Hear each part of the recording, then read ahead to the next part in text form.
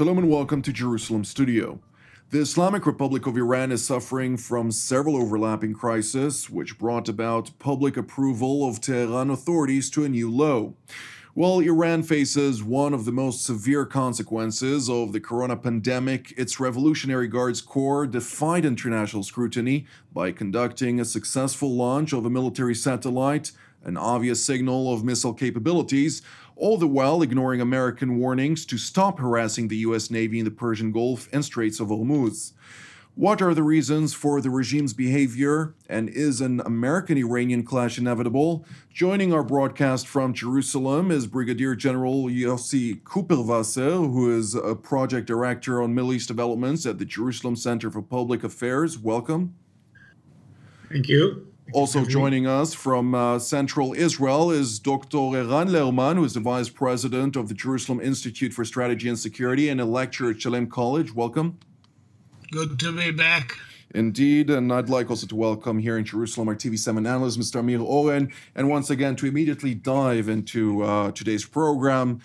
What is the situation right now with Iran? We're all privy to the latest developments pertaining to its satellite launch and its aggressive conduct. All the while, the situation domestically is terrible, a lot worse than what the Iranian regime is actually letting on to the World Health Organization and so on.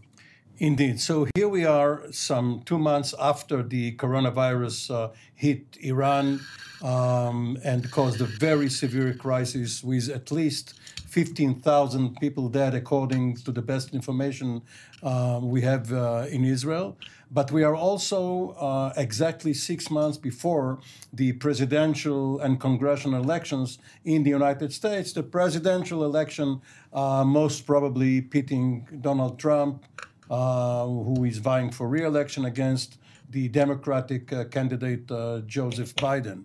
And obviously Biden, being Barack Obama's vice president, has a totally different view of the relationship with Iran than Trump has. Now, the developments which you referred to are basically the launch of the military satellite, which of course has a reconnaissance value of its own. It would give, not immediately, but it would later on, would give Iran some measure of independence in its reconnaissance activities.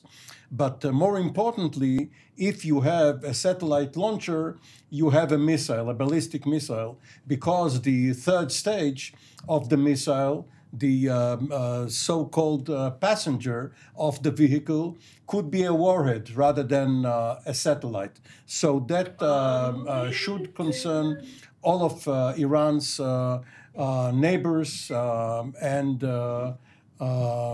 adversaries.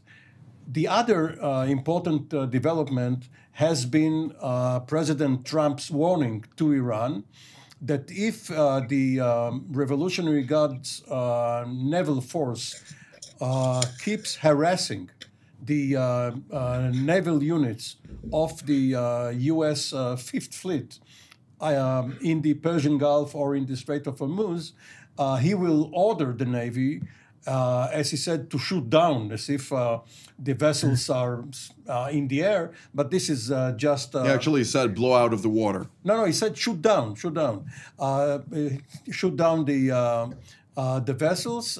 And what we know, in addition to what Trump said, is that there are indeed contingency plans held by the various commands and units of the U.S. Armed Forces to start a multi-domain operation, which could be naval, air, cyber, and even some ground elements, some raiding elements. We are now marking the 40th anniversary of the failed Operation Eagle Claw, better known as Desert One being only the landing strip where the operation failed. And the Iranians are probably not going to goad Trump into making good on his warning. So there are tensions, but as we are inching towards the November elections, there will be less and less incentive for the Iranians to test Trump's resolve. Indeed, as they're supporting his political adversary. General Kuperwasser, I'd like to ask you the next question.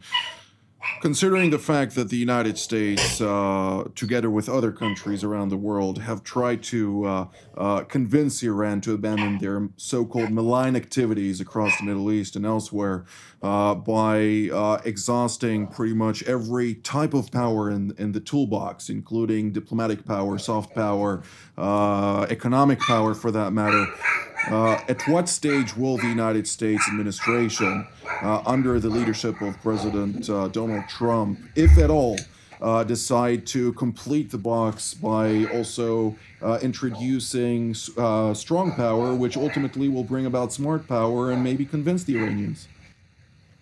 Well, first of all, the Americans have used hard power, and you can ask Mr. Soleimani. He will attest to that. And when necessary, they did. And I think the policy of the Americans is to avoid running into some sort of an attrition war with the Iranians. They don't have anything to gain from an attrition war. So they use their capabilities and their military might in order to explain to the Iranians what are the limits of what they can play with and get away with it. But at the same time, explain to them that if they cross those limits, then the kind of hit that they are going to suffer is going to be really hard. And they did it with the Soleimani case. And this is the threat that the Americans have issued now in regard to the harassment by the boats in the Persian Gulf, or the Arab Gulf, you can choose. And this is also true, I think, although the Americans don't use this yet, in regards to other areas, such as if the Iranians cross the line on the nuclear level, on the nuclear issues, which is the most important relevant area. There are other areas where the Americans prefer to use the maximum economic pressure tool, which they believe is effective. And for example, when it comes to moves that the Iranians do on long-range missiles and harassing their neighbors, and all these matters that the Iranians are still working on a very wide spectrum of activities that challenge the United States. And all these matters, the American response is economic pressure. But in the coming month, they have several challenges that they will have to use more diplomatic pressure than what they used so far. Mm-hmm. And it's going to be problematic for them to do that. First of all, on the issue of the embargo on arms procurement for Iran that's going to get to an end in the coming months, in October. The Americans will have to find a way to make sure that the international community still sticks to this embargo. It's very important. And also on the issue of missiles, in my mind, eventually they will have to build some international coalition that would put pressure on Iran to stop this project. Because this is a threat not to Israel and to the immediate vicinity of Iran, but to Europe and the United States. And that's something of a different nature that, and that I think they can hope to have some more cooperation from the Europeans. Mm.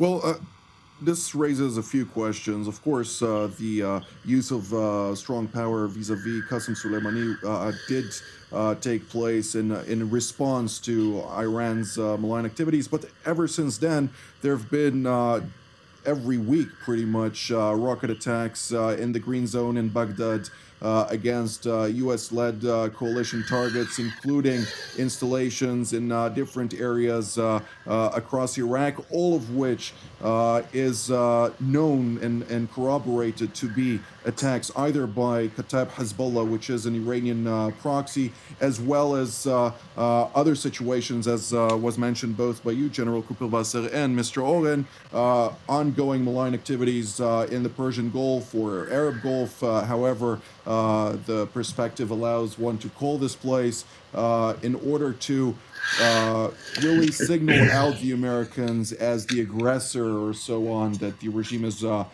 trying to do. But Dr. Lerman, I'd like to ask you specifically, the launch of a vehicle capable of carrying nuclear weapons and using such technology, as is stated in UN Security Council Resolution 2231, as forbidden, call it calls upon, or using all kind of terminologies, is just for Iranian purposes, if you will.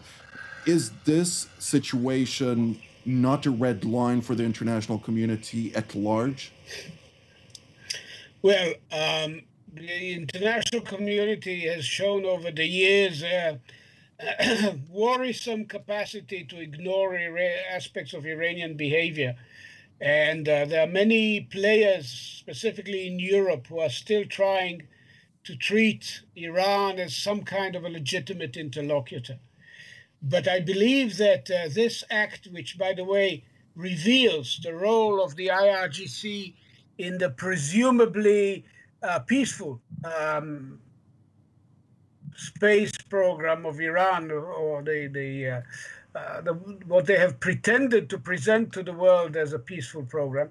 I think this is part of a larger pattern that has already brought even Europe to the point of making the judgment that Iran is in breach of its international obligations under the JCPOA, under UN relevant UN Security Council resolutions regarding their ballistic missile program. And beyond that, Iranian behavior overall may actually narrow the gaps that have opened up between the United States and some of the key European players. We have to bear in mind that behind all this is a very dangerous reality. Iran is not only in the throes of a deadly coronavirus crisis, its economy is now being completely devastated, not only by the sanctions, but by the sheer collapse of the oil market. And that is no longer just a question of whether or not they're under sanctions. When people are willing to pay in order to have oil taken from them, as we've seen in the Oklahoma stocks the other day, when the oil prices basically drop down to the basement and below zero, Iran is easily pushed completely out of a market which is already saturated by Saudi Arabia and the Russians, and with international production going to remain quite slow for the foreseeable future. Iran is facing the ruin of its economy, which could bring them to the table, or alternatively could bring them to a point of lashing out in a very dangerous way. So we face what could be a fork in the road right up ahead between Iran coming to its senses, or even going down on its knees under very severe pressure, or quite dangerously lashing out in a desperate bid to win international attention. Indeed. Unfortunately, it seems like the latter is the more likely option. And I'd like to actually ask you, Mr. Oren, at the time when, as Dr. Lerman correctly portrays, Iran is battered when we're talking about its economic capacity. It's probably an all-time low since the revolution took place in '79. But specifically, at a time like this, when it goes to the IMF, requests $5 billion as humanitarian aid, the Americans, of course, come out and say, no, we're willing to give you humanitarian aid, but we're not going to give you that money. We're going to give you what you need in order to combat this disease and the spread and the challenges presented. The Iranians go ahead and launch a project that, without all the capacities of the world powers, would cost between $250 to $500 million just to establish the vehicle of delivery, without all the technological aspects required in order to advance surveillance and so on, which would be another several tens, if not hundreds of millions of dollars. how is the Iranian regime even comprehending its capacity to move forward, while at the same time it's continuing with its own activities of malign nature? So, of course, there is a disconnect between the regime and the Iranian people. And the Iranian people has been suffering from the consequences of what the regime does. And one problem for the Americans as they look at it is not to raise expectations too much, because, of course, the American policy, as stated, is not to move for a regime change, but only to try and change the behavior of the regime. But they would be glad if, for some reason, there was an uprising and people tried to throw the regime out. However, because of the regime's power with the Pasadaran, the Revolutionary Guards, with the Basij, with the other tools of the regime, which would be very cruel and lethal in fighting the masses, it behooves the American administration not to try and foment this dissent. Because they will be blamed, the counter-revolution could be quashed, and matters would be worse. Now, one has to analyze the situation immediate term, short term, and long term. Immediate term, what you said is the right way to analyze it. There is a grave humanitarian and economic crisis. Short term is what we talked about regarding the time between early May and November, the elections. Because if Donald Trump is reelected, obviously the Iranian leadership will have to reassess and perhaps come to terms with the fact that there is a renewed lease on the White House by this administration. They will have to negotiate, which up to now they refuse to. But longer term, the Americans have been saying that, let's say, in 2030 and on, Russia and China are their main rivals, not Iran or even North Korea. If that's the case, why should Russia and China help the United States against Iran? And this is the weak spot in the entire perimeter of American contingency planning, including what Eran mentioned regarding the United Nations. Because Russia and China, of course, can veto whatever resolution the Americans come up with. It will be very difficult for President Trump to try and get some accord from his counterparts in Moscow and Beijing. Being able to establish certain analogies, whenever we're faced with a pandemic, we need to try and root out the disease, or at least establish a certain vaccine in order to combat that disease, in order to have enough time to find a remedy. In this situation, the disease in Iran, it seems to me, at least, is the Islamic regime, the Ayatollah regime. And the question is, at what stage do we move from trying to find a vaccine to trying to find actually a remedy that will be able to cure the situation? General Kuperwasser, it seems like the world is not entirely understanding with regard to the challenges that are posed here. If we hear Josep Borrell, the EU foreign policy chief, who substituted Federica Mogherini, who was very positive towards her Iranian counterpart, Javad Zarif. Now this Josep Borrell is taking a clear stand against the Americans in favor of the Iranians. What's happening there?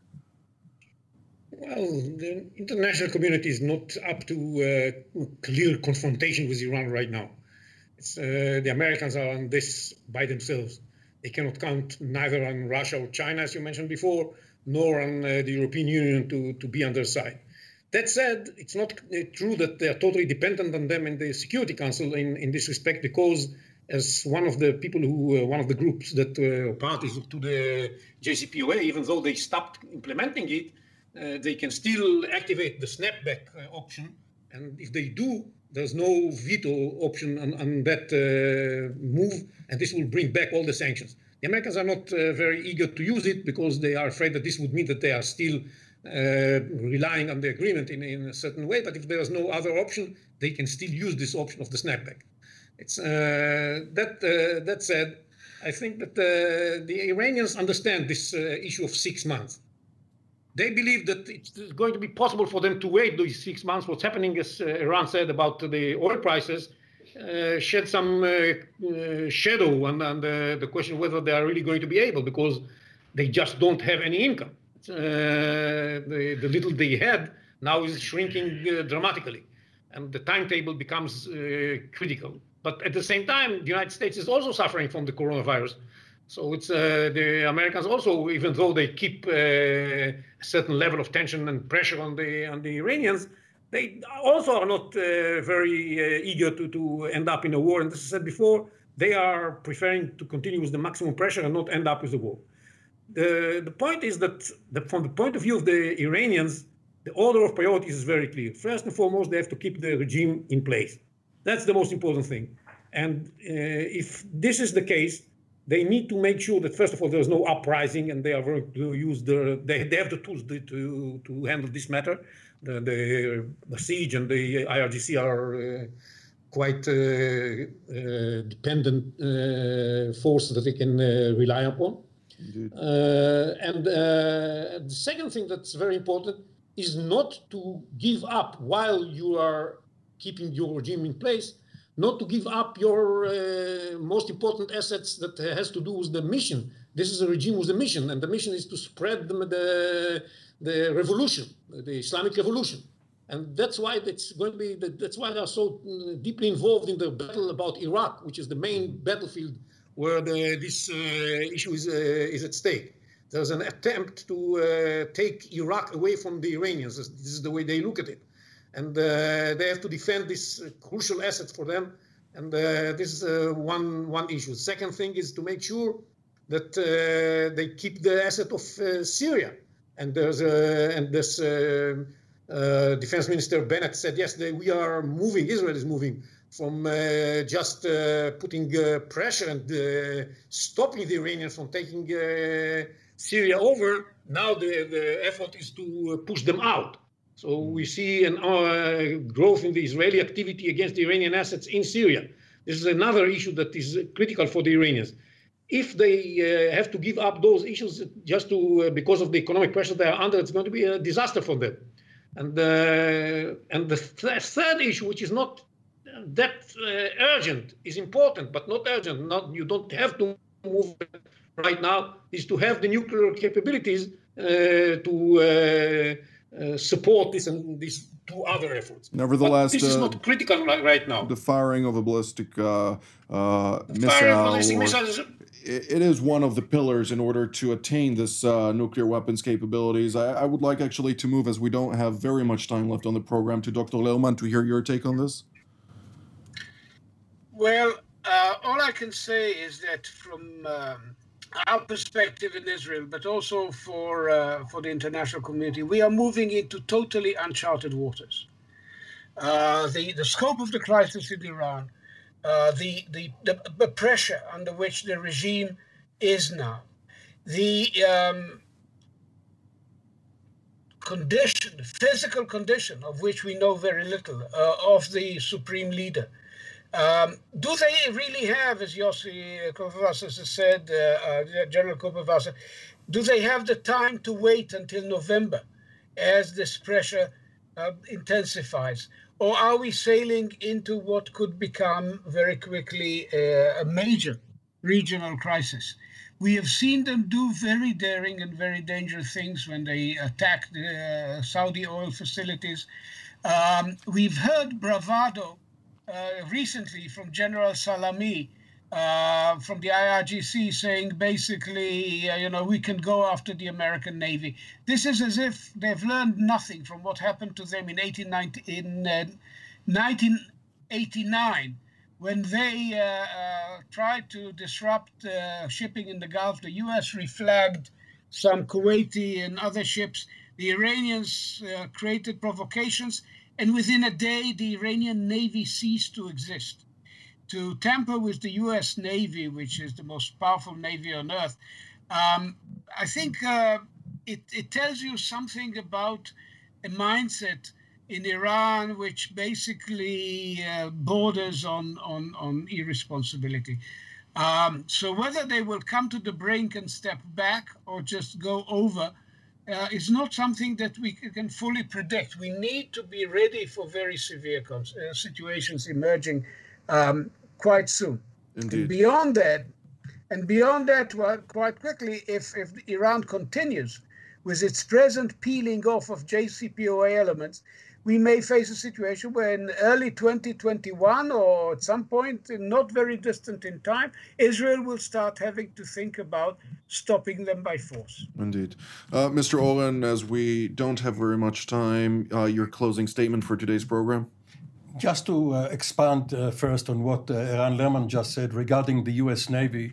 The U.S. Navy has suffered several blows for its prestige recently. It had to do with the Theodore Roosevelt, the aircraft carrier, being hit by the contagion. The captain relieved. Many of the top officials had to resign over the last several months.